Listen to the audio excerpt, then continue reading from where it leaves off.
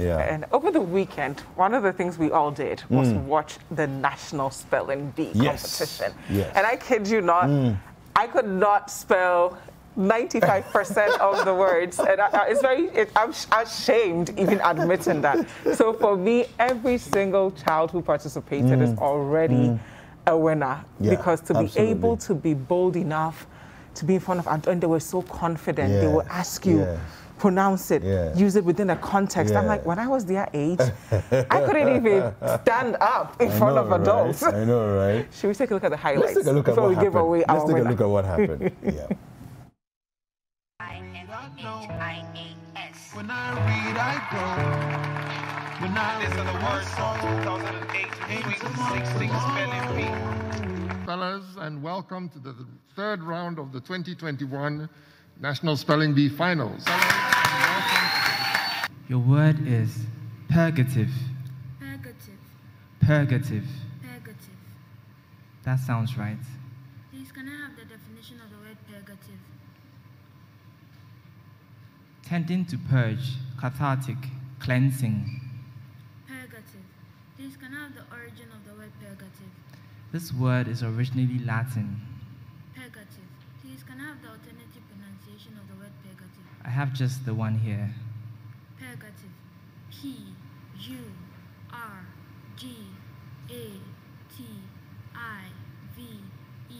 Purgative. Excellent.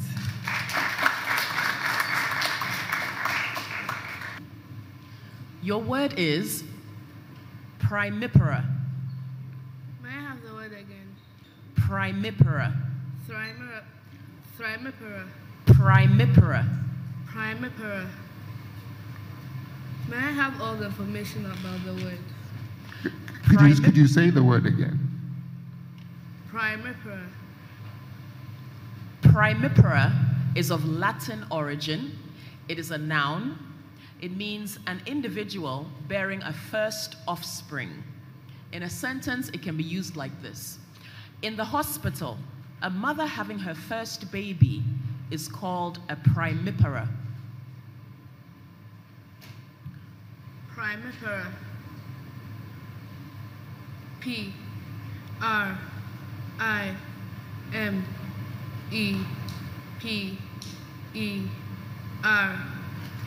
Primipara. Primipara is spelled P-R-I-M-I-P-A-R-A. Primipara. Thank you, Speller 14. Your word is untraceable. Untraceable. Untraceable. Can I have the definition of untraceable? The definition? Yes, please. Not capable of being tracked down. Untraceable. Can I have the origin of untraceable? Okay. So the first part of this word is an English combining form. The second part is from an originally French word, and the third part is an English combining form. Untraceable. U-N-T-R-A-C-E-A-B-L-E.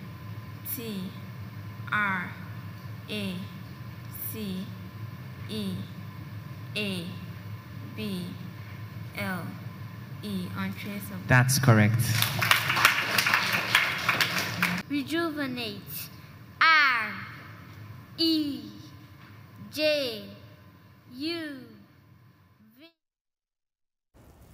All right, so those are some of the highlights of what happened this weekend. And after all of that, one young woman came out as the glorious winner of the 2021 National Spelling Bee competition. Her name is Naa Koshie Manyo-Plange. Congratulations. Thank you. Well done. Oh, God. Well done. I mean, we have to also introduce the brains behind. Yes. So we have Mr. Emmanuel Afo, who is the national coach for the spelling bee. And then, of course, we have Eugenia a woman who needs no is no stranger, no stranger to this set. But let's start with you now. First of all, a big, big, big congratulations to you. I mean, the whole country was just so proud of you. How did you prepare for this competition? I spent my time studying root words, and I also read a lot of books to improve on my vocabulary. Okay. How many hours a day would you usually invest in this? About 2 or 3 hours. Okay. And how were you able to remember? Because listen, when I was your age, I watched Achille and the Bee, and I was like, I'm gonna be a spelling bee. But then it just remained a dream. I didn't actually do it. So how were you able to get up each day and commit to it? I thought of how proud it would make the people around me and what an achievement it would be. So that was your motivation. Now, how many years have you been preparing for this? When did you first join the bee as part of your, I joined the spelling bee 3 years ago in 2018. Okay. And in that year, I made it to the semi-finals. Okay. Wow. Then the next year, in 2019, I made it to the finals, but I got out in the 4th round. Okay. And this year, I won. Wow. Wow. So it's like a journey, and really, what was your winning word? My winning word was amaxophobia. Amaxophobia. Yeah. Okay, what does that mean? Yeah, amaxophobia is it's the fear of getting in vehicles. Okay. Yeah. Interesting. Interesting. Had you ever seen that word before? No, before the finals, I had never come across the word amaxophobia before. Okay, so what strategy did you use to succeed at spelling it? I asked for all the relevant information concerning the word. When I heard it was 2 parts Greek, I knew I had to spell the phobia Phobia, because normally in Greek, when you hear the sound, you have to spell it PH. And I spelled the amaxo because I thought it would relate to the Greek word hamaxa, which means wagon. Okay. How many times do you hear a word and you think of the Greek connection? Well, that's what the spelling bee does. It takes you right back to the roots, you know. That's fascinating. Well, how are you able to combine that. all of this with your regular studies as well? Well, on weekdays, I would do my schoolwork and my homework. Then on weekends, I would learn my words and my roots, but it wasn't regimented learning. I also had time to do other things. Okay. Was there a time in the competition where you thought, maybe I won't win? Yes, maybe the time when I got my word wrong. I got wildebeest wrong, and I thought I was out of the competition. Aww. So where did you find the courage to continue going? Because some people, when they meet the first obstacle, they're like, okay, I'm done. I'm not going to win. They give up immediately. So what kept you going? I think what kept me going was the thought of winning, and I just like the spelling bee, and I just really wanted to win. Oh, fantastic. I'm proud of you. Eugenia, so we spoke about this earlier, but it's a pandemic. We're in it. All right. How challenging was it to put all of this together and make it a reality? And before you even answer that, congratulations for pulling this off in a pandemic. It's incredible. I mean, a lot of big organizations would have just canceled and been like, listen, we're not going to do this. So it takes a lot to pull this off, and we have to congratulate you on it. Well, thank you. It was, to begin with, it was teamwork and just meticulous planning. But, I mean, ferocious, meticulous planning, heightened sense of security because you're working with children.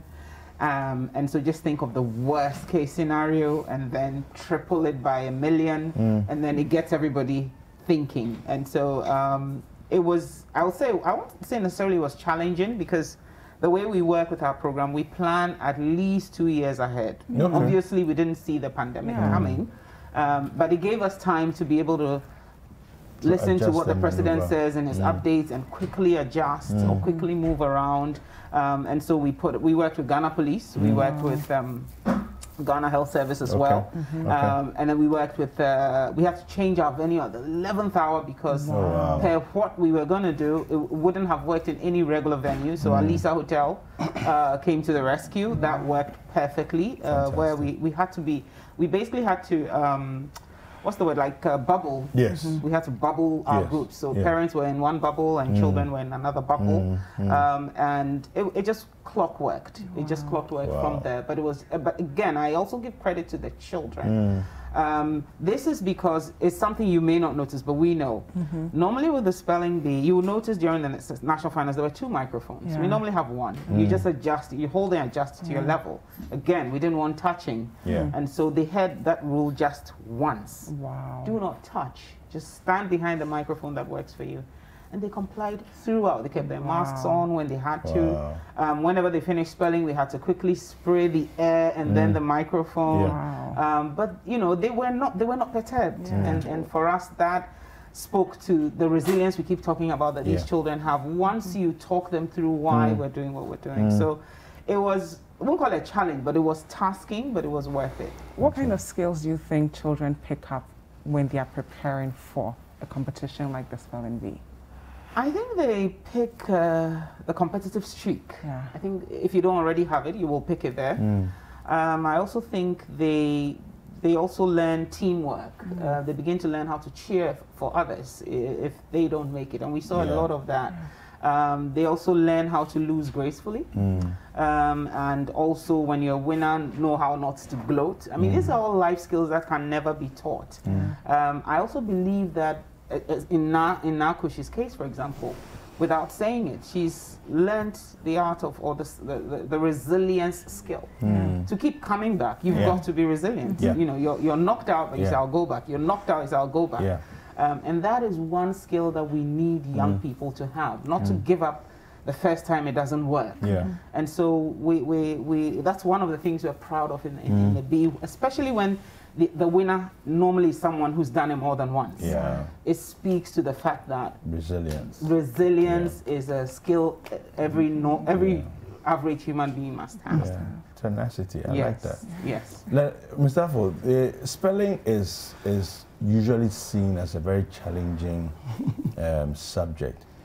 Why is that the case, and how do you get your children to overcome this, roadblock in their mind?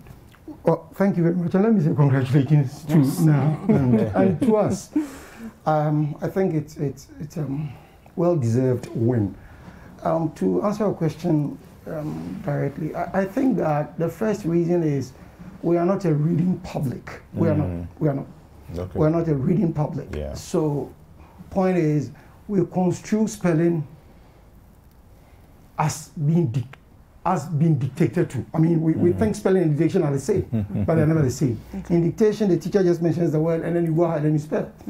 In spelling, there are reasons why you must, and I'm sure you heard Naa articulate this beautifully, that one, you need to know the root, you need to know the origin, and so on and so forth.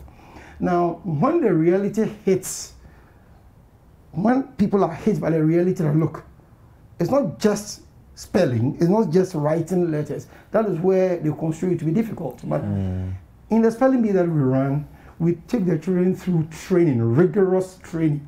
So this year, for example, we looked at about 17 different topics. Origins, part of speech, word roots, varieties of English, several of them. And so I guess the problem is really the fact that we don't read. So everything seems difficult to us.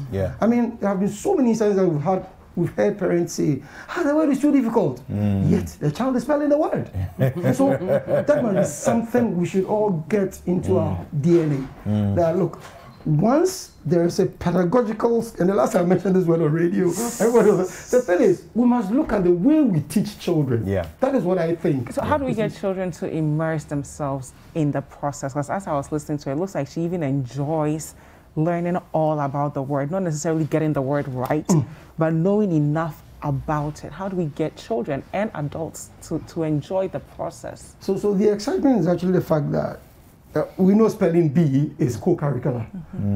I, as a teacher of English, I have my reservations about it anyway. Because I mean, if you teach English, there's no way you can say you won't teach spelling, because spelling is actually the bedrock of everything.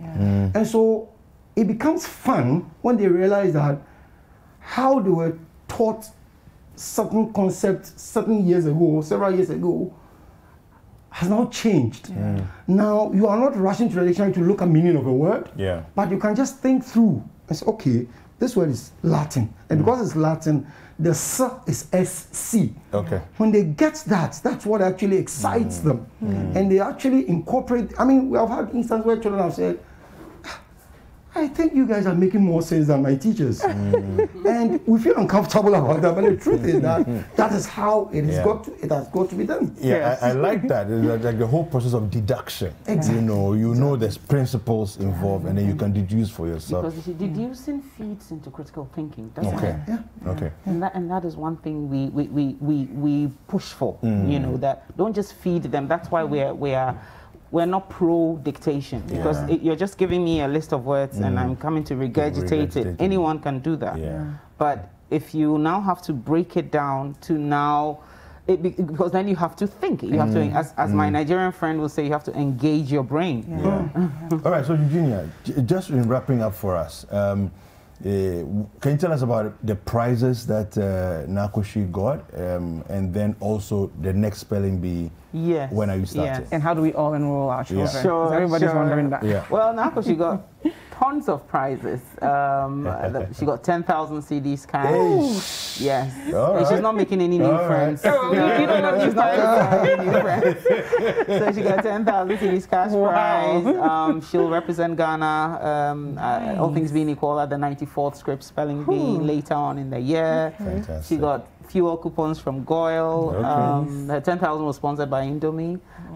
She got, do you remember what else you got? Frankies. She got Frankies. Yeah, that one I remember. Frankies. I like the food. So yeah, I was going to say, she got Frankies. DSTV decoder. She got DSTV decoder, so she got Frankies for a year. Okay, so now this whole fighting over TVs can stop, right? Yes. Now you have your TV own programs, yes. But when is the next edition, and how do we all get our children so the next involved? edition begins Wednesday. Okay. From Wednesday, and You don't take a break. Yeah. we can't. We can't take a break because, as he doesn't agree, it's a co-curricular. So once school is in session, we've also got to be running. Okay. Even when school is not in session, we've got to be running. So we don't take a break. So we start Wednesday, and again, because of the pandemic, we can't go around schools, so we're now online, and so we use our social media to solicit for enrollments. So if you went to our social media page handle, so on Facebook it's the Spelling Bee GH. On Instagram is at the spelling bee the insect. I keep saying that. People type just the letter B, but it's bee the insect. So it's at the spelling bee GH on Instagram, and on Twitter it's at TSB the insect GH. There's a short form there. You fill it, and then we'll take your details, come back to you, and your child will be on this wonderful journey of understanding how words work. Fantastic. Thank you very and much. all things being equal, now is going to be Africa's sole representative. Wow. Really? We need to stress on that. Yes. For No pressure. 14 The whole years. continent is dependent on you. For 14 years. Well done. Yes. Well Different done. children. have We're represented. all confident that you would make us proud. Is there anyone you want to give a special thank you to? Yes. First, I would like to thank my parents for driving me around to the competition. Then I would like to thank my grandmother for praying for me all the time. Then I would like to thank my teachers at school and my school bee coach, Miss Vivian Soa. And I would like to thank my school administration and all the spelling bee sponsors, because I honestly don't think I'd be here without any of them. Fantastic. Well done. Well done. Yes, so that was Naa The sky is Koshie so bright for her future. Manyo-Plange. Yeah. We'll probably say her future is so bright. I need glasses to see. I know, right? It's such a beautiful story, and we're looking forward to many exciting happenings as she goes on to represent the country and represent the continent as well. Yeah. And enroll your children. It's Yes, you really should. important. Yes, you should. We want to create more gems like her. Absolutely. Well, we want to say a big thank you to Eugenia, as well as Mr. Afo as well. And we'll be right back with a lot of things coming up in the show for you. Don't go anywhere. My name